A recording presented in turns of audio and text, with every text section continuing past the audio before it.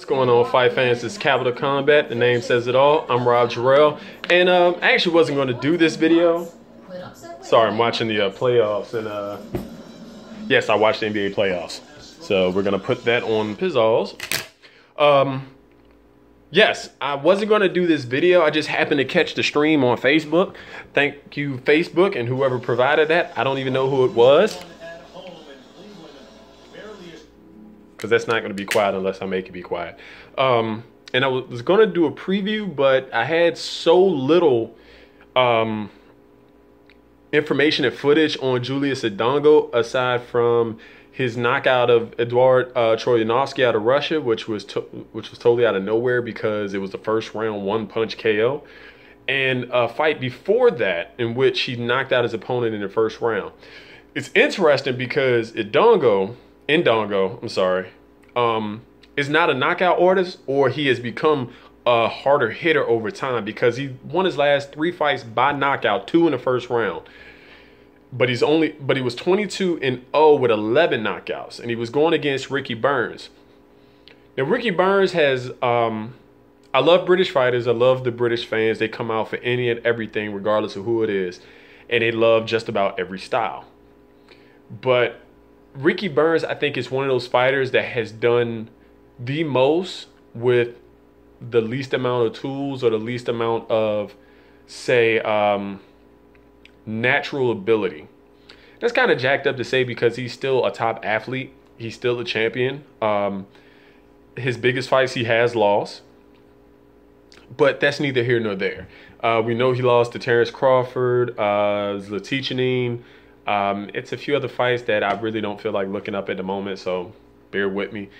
And he's just been in so many wars. I think he was just a bit worn down for this fight, because this guy Indongo, coming out of Namibia, he was on the Olympic team in 2012, if I'm not mistaken. A total unknown. Even against Troyanovsky, he was still an unknown. He was put in there to lose against Troyanovsky because he had a good record. He was a good quality fighter, but he wasn't really known, and Troyanovsky really hadn't had a lot of competition at that time, and they were talking about him fighting Terrence Crawford after Indongo. Well, we know Indongo threw a wrench in that, and Ricky Burns had a chance to have a fight with someone else at 140. I can't think of it off the top of my head, but they chose Indongo. I'm gonna have to look this up, because it's some things that I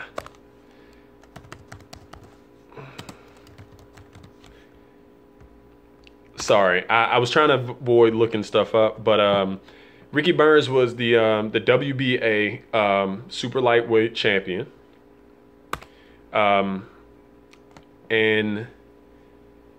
Indongo, I want to say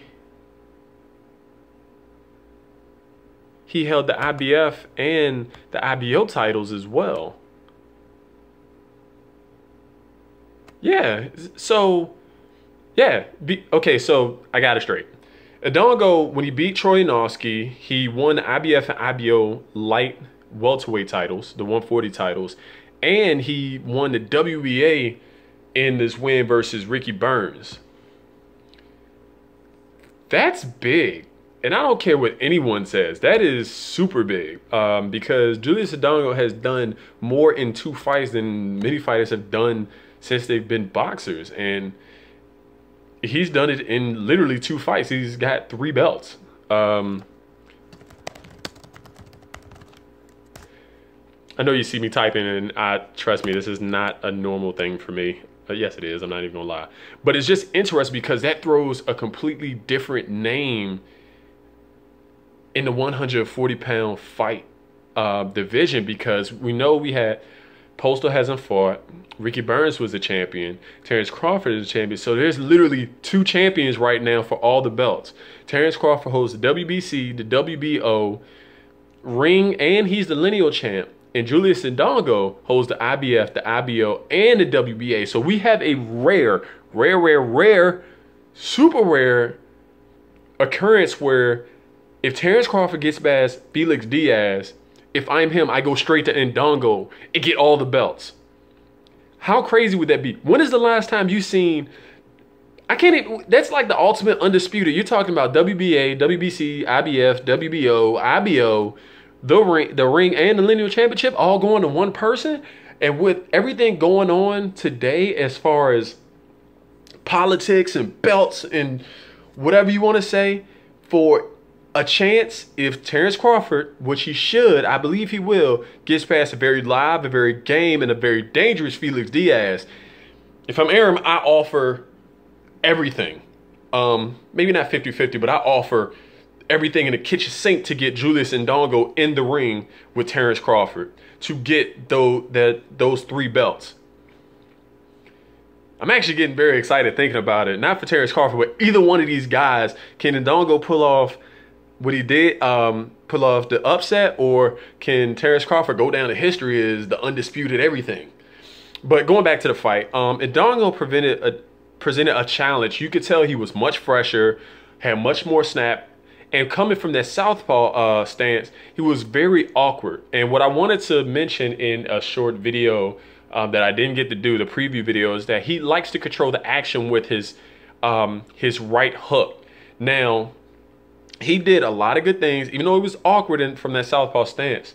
He made sure with his footwork, which is still so-so, but he made sure to step on the outside of Ricky Burns, and he could counter. He hit some straight rights to the body.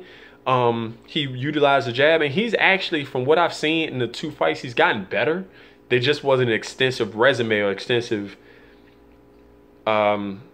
display of skill and everything that I was able to pull from, but you could tell that Ricky Burns was a little shot-worn in this fight. I mean, I'm pretty sure he's going to fight again, but Indongo was just much fresher, much more awkward. He was able to land that counter and lead right hook time to time. So it was a good fight. I really liked the fight. We don't get those kind of fights anymore where multiple belts are on the line. And I think Ricky Burns didn't have much of a choice, because at this point, anyone that he was going to face was going to be someone dangerous, to be honest. And looking at the current rankings,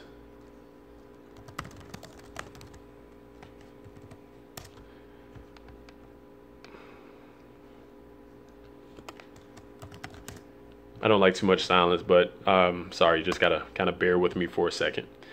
I mean, you had Ricky Burns, you had Indongo, then you had guys like Victor Postol, John Molina, Troy Novsky, Sergeant Lipinets, O'Hara Davies. There's just plenty of names to go around, especially if guys decide that they want to move up. So he took this fight, and at this point, this is for, oh, and Amiri Mom. I mean, he's always going to be there. I don't know. It's getting a little bit shallow at 140 pounds. But it's still kind of exciting, because new guys have to be created to make this division interesting. I mean, you still have the Mike Reeves, Maurice Hookers. Some of these guys are just very, yeah. It's kind of, it's not as deep as you would like it was, and guys moved up because they just outgrew the division. But I mean, it was a good fight. It was a live fight. I just think Ricky Burns, he just didn't have much in the tank to take a guy like Indongo. And Indongo went to his backyard and he beat him. He actually, I would have probably given Ricky Burns maybe 2 rounds. I know one of them was 118 to 110, which seemed fair. But it's just a crazy occurrence, and we can have something. So tell me what you guys think. Hopefully watch the fight. Check on YouTube. I'm sure it's there. It's a pretty decent fight. And this guy coming out of Namibia, which doesn't really have a deep boxing background, was able to get 3 belts. And I'm talking about 3 belts where it's the WBA doesn't have a super interim diamond, whatever it is. He is the belt holder. So tell me what you guys think. Hit me up. Let me know something. Tell me what you think. Of course, we're on social media, Instagram, Twitter, Facebook, Google+, email us capitalcombat at gmail.com. And until next time, fight on.